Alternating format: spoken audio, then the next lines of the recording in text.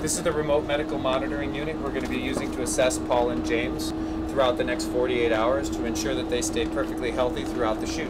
What it does is it assesses all of the same things that you would assess in an ER. So blood pressure, pulse, heart rate, EKG, blood sugar, it can do ultrasound. So whatever those big machines are, they roll into your ER room, are now compact in this unit.